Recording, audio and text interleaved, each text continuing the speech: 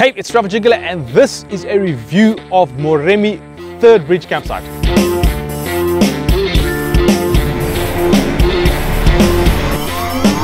Third Bridge campsite is about 70 kilometers, give or take, from Kwai village, which is adjacent to the north gate into Moremi. You can get here via north gate through Kwai village. That's if you're coming from Kasane, for example, or from the Chobe National Park. Otherwise, you can also get here through the south gate if you're coming from Maun. Although it's a relatively short distance from either gate, either north or south gate, 50 to 70 kilometers, it is a long drive. It's at least 3 hours because it's a very twisty, turny road with a lot of dips filled with water in the rainy season. There are also fairly deep sandy bits along the way that will also slow you down. And of course, there's some really cool bridges to cross along the way here. You need a 4x4 to get here. I would not at all recommend that you try to get here without a 4x4, especially in the wet season. Might be different in the dry season, but those sandy roads still will be a challenge. Quite a few people that are camping here have off-road trailers or off-road caravans, so it is possible to get here with one of those.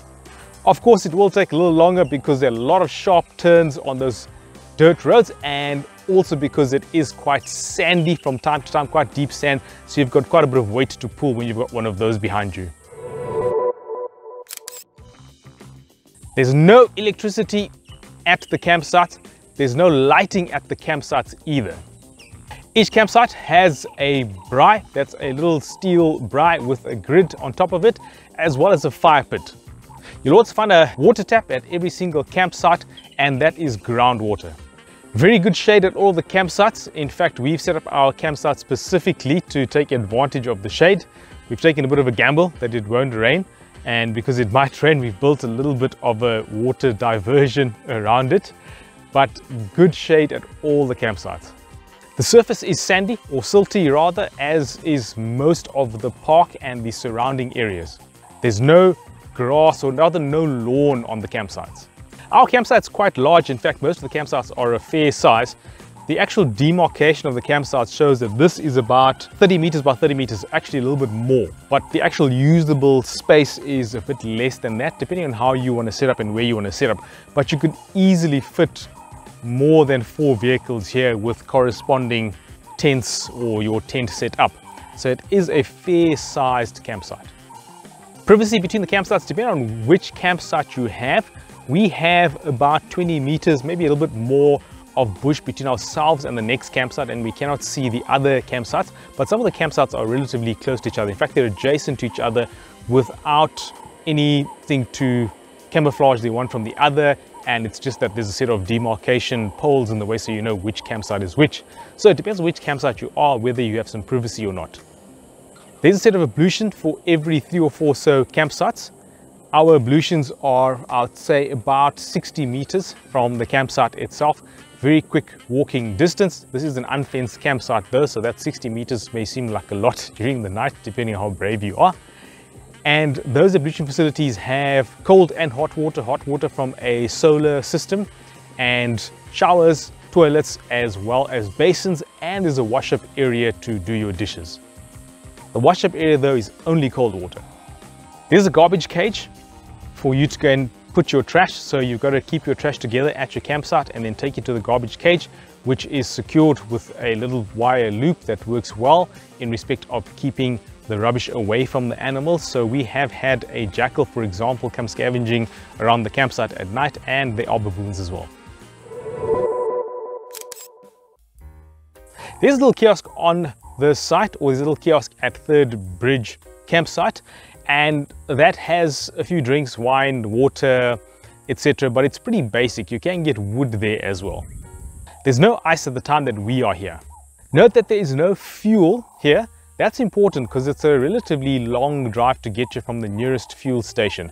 So you've either got to fill up in Maun or fill up in Muchenja if you're coming from the Kasane side. And although it's relatively short distances, it is very slow driving, so it is a bit fuel heavy. You can get fuel in Kwai as well. It's a relatively informal system, and that comes at quite a significant premium. Gate times are from 5:30 a.m. to 7 p.m. in the summertime, which is the time that we are here. Campsites are pre-assigned and well demarcated as well. So your campsite number is assigned to you before you get here, which I really like. Our campsite though was changed along the way. And so when we arrived here, it was a different campsite number to what we had initially expected. However, it is booked and numbers are assigned. So still pretty well managed in that respect, which I like. I like it when campsites are assigned. It's relatively bushy here. We're on the banks of a marsh area, but there really isn't much in the way of views. Of course, though, you can hear the hippos at night splashing around in the water, and the sounds of insects and frogs and wildlife that you would typically associate with a marsh.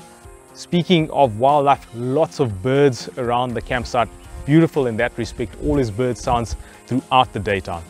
Note that if you're heading directly to Third Bridge from South Gate or North Gate or further afield, it's going to take you 3 hours approximately, maybe more or less, to get here from either one of those gates.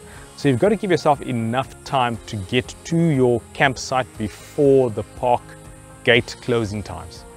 Management has been great. The bathrooms have been spotlessly clean the entire time that we've here. We've had really good interactions with the staff. They've come and collected the ash every morning, and we've also had some problems with the battery on our vehicle, and they've been quite helpful in that respect in jump-starting us and just being available to assist where possible. So management of the site has been fantastic so far. Stuff to do, basically wildlife viewing. That's why we're here. That's why we are in the Okavango swamp. It's to experience the environment and see the wildlife, and it has not failed to deliver in that respect. Third Bridge campsite is really well located, so the wildlife is basically just outside of the campsite. If you want to take a short drive through the gate, there is wildlife immediately outside the gate, so it's really nice from that point of view. Very close, so close that even the lions get a little bit cozy with the campsite. Things to note, this is an unfenced campsite. As I mentioned, the ablutions are about 60 or so meters from here, estimate by eye. And if you do another 60 or so meters, you might bump into some lions, as we had some lions there just last night. So wildlife is definitely in and out of the campsites. There are elephants as well, for example. There are hippos as well that will come around the campsites and eat the grass and so on.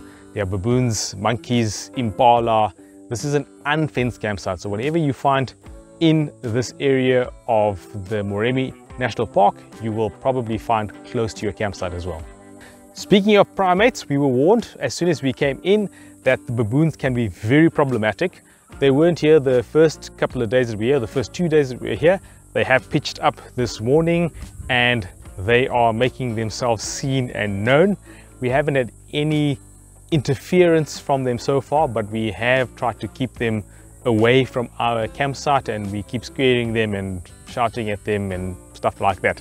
So be aware that there are baboons, and we've been warned by the staff that the baboons are problematic. So basically, don't leave anything out, don't leave any food out or something of value that you are concerned the baboons may get to. And importantly, of course, please do not feed the baboons. That is a significant part of the reason that there are issues with baboons and monkeys on many campsites. So what type of camper is this for? You've got to bring everything you need with you, basically, besides a braai stand, which we always have. We always have our little braai stand with us. But there's no electricity here, there's no lighting. There is groundwater, which is reportedly potable, but we always bring our water with us. There are ablutions with hot and cold water as well. There is a fire pit. So it's relatively easy camping, but you do need to get here with a capable vehicle, firstly.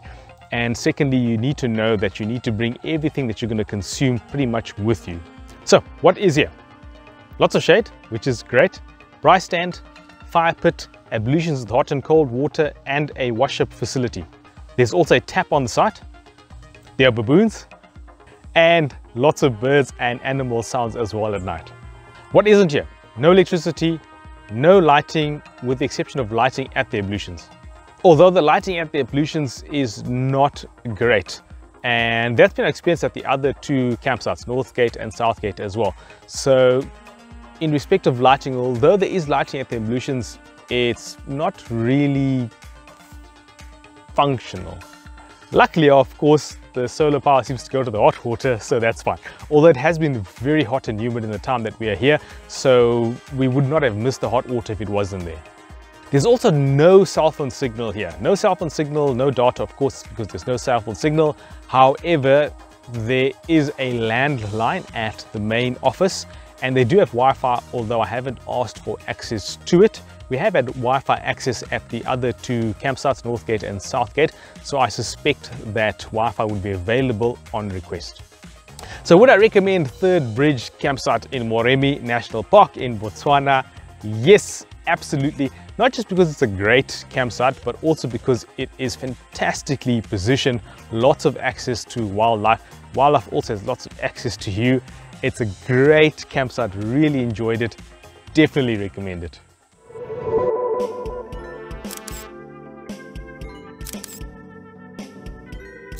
Hope you found this informative as usual, and please hit the like button if you did. If you want to support the channel, then give me a super thanks or buy me a coffee at the link below, 100% voluntary.